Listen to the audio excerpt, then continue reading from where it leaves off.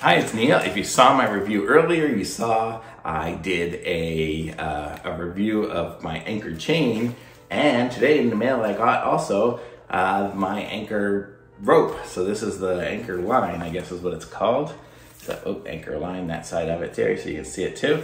And so that's what it is. And so I was wondering like how it connects onto that little carabiner like thingy on the back of it, and I see that one of these ends of this rope has, I guess this is what makes it the anchor line. It's got this little kind of little metal clip here. So this is when it's gonna clip onto that into that chain, and then the chain connects onto the anchor.